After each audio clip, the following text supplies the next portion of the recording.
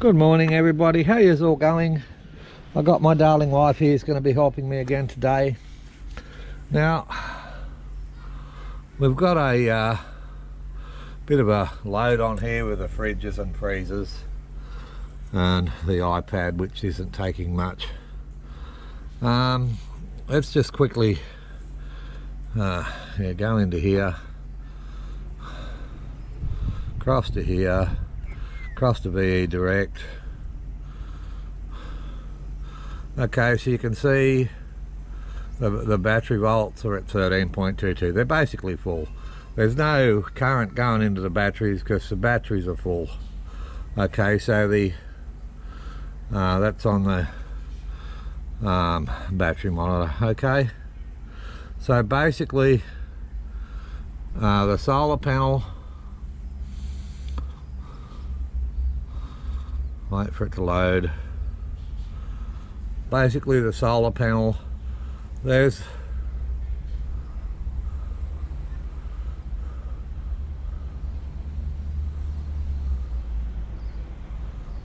is that the right? That's the wrong, I'm on the wrong solar panels. I've actually just logged into the solar panels for the house, the Victron for the house. Try that one, 130. There we go, that's better. Okay, don't log into the house, Chris. Alright, so you can see, well, both the fridge and the freezer is using 7 amps. But again, this is not about output. This is about volts and what happens to solar panels when it's shaded. I state that again because a couple of people just, oh, the panels weren't this, the panels weren't that. Panels didn't have to be in exactly the same position to show you what happens to a mono when you shade it and what happens to a split cell when you shade it. Okay, angle to the sun didn't matter in that particular test. Next week on Wednesday, if the weather's fine, I am going up to Perth and we're going to be doing some more testing with some bigger panels. Alright, so let's come around the corner here, Ziggy.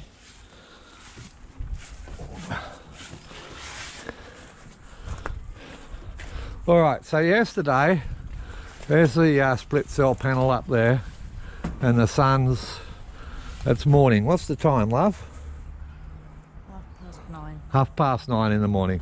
So basically what we're going to see now, alright, we know if you shade half of this panel, it still works great. Okay, if you shade half of this panel, can you just hold that? That's roughly half. Okay, the panel volts still go really good. All right, now what I want to know is if we shade it diagonally and include more than half the panel. Okay, so we've got a bit of a diagonal shade happening there. I mean, polystyrene's not really big enough, but anyway, let's see what happens to the volts now.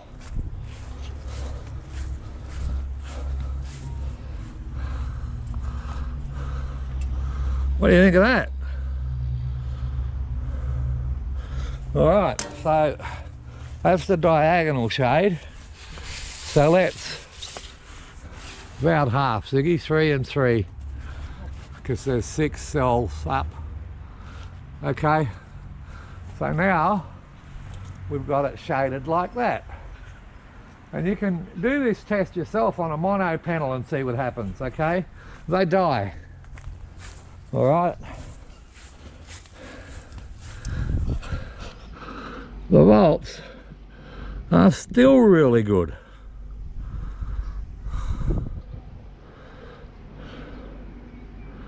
Alright, it is early in the morning, but The volts are higher than the battery, and that's awesome. So I'm still putting power into the panel. So what I want you to do now, Ziggy, okay, is hold it like that, and when I go and start recording, I just want you to slowly slide it all the way across like this to simulate shade, a shady tree or something.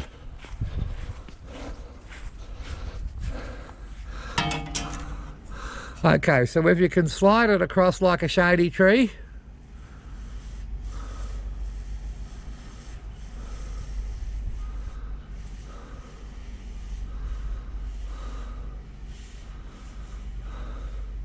you went a bit quick for the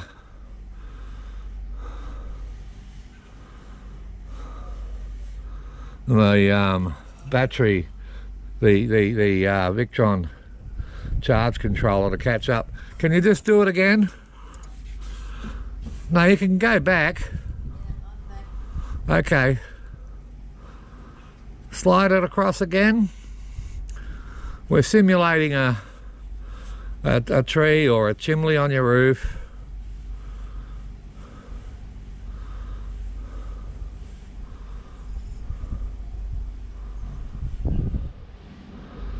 And she's going more slower now so the thing can catch up.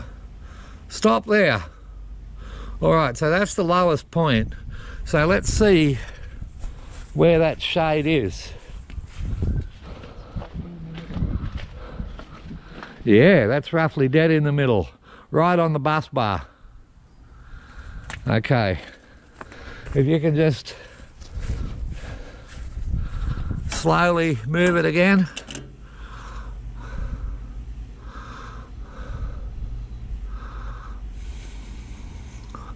So that's a third, that covers about a third of the panel. Okay, that thing. So if you shade them directly in the middle, stop there. All right, let's see where it's shaded now. All right. Okay, so if you get shade directly on this middle bus bar on both panels, okay, you're going to lose power. But if you get crossways shade, okay, there we go, we've got crossways shade, diagonal shade.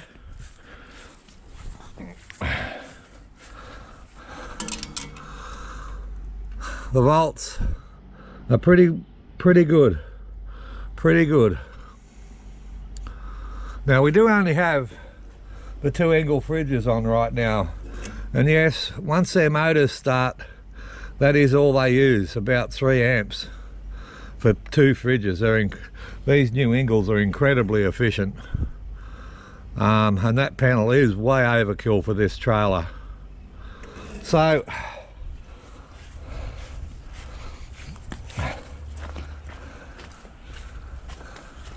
shading like that works pretty well. Let's do it that way.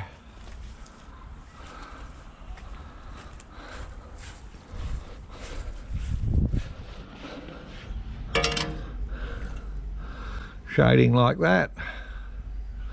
All right, so yesterday we had half the panel shaded and it worked really well as well. So, and of course if we just shade half the panel this way,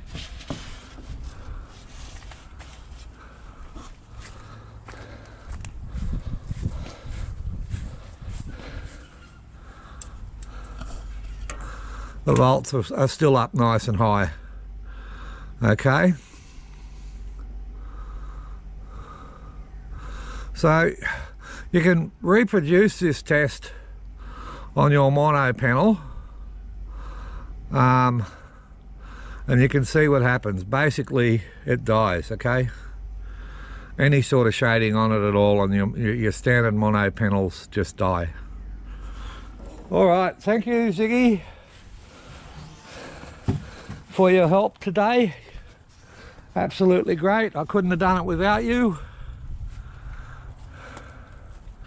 So, Doesn't matter how you shade it, because shade moves during the day as the earth spins, okay, which gives the illusion of the sun moving in the sky.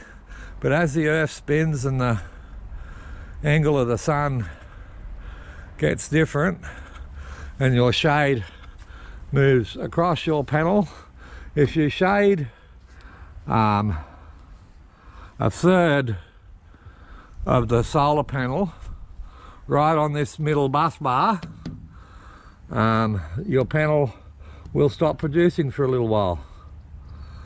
But not all your panels are going to be doing that. So are they still worth getting? Yeah, like I've got no shade on my house roof at all, and I got panels at all sorts of angles to catch the sun as the earth spins.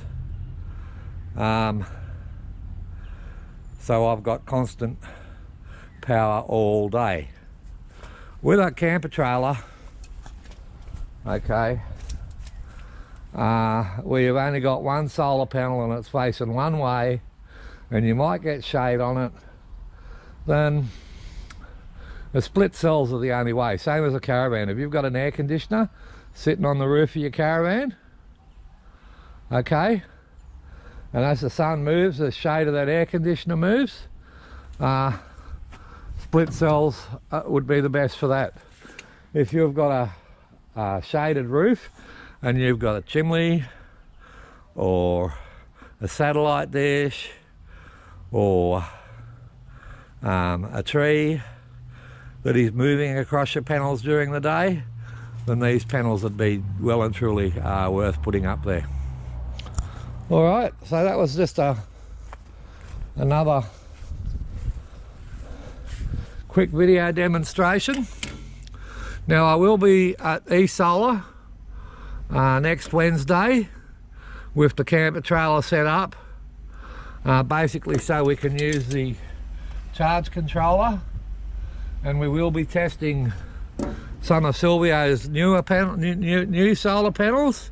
We'll be testing a split cell 380 watt panel, and we'll be testing some monos and a lot of other things. So these panels really surprised me, and they surprised Silvio, because it's very rarely do solar panels actually do what the wholesalers say they will, because they test them in a lab. I'm not a lab. I like to test things in the real world. I like to test things that I don't care about the angles, because both panels yesterday were both in the sun, and we were testing for what shading does to the volts. Like I said at the start of the video, it's all about volts and shading, and some people didn't get that, and they're talking about watts output and all that. Well, if I wanted to know what the panels would do, I would have had huge loads on them, and yeah, and shading still would have killed the mono. Okay, all right, that's it. That's a bit of an update video, some different types of shading. Yeah, I'm still very happy with it. I'm still very pleased. It far outperforms anything any mono panel there is, I reckon. Far outperforms it.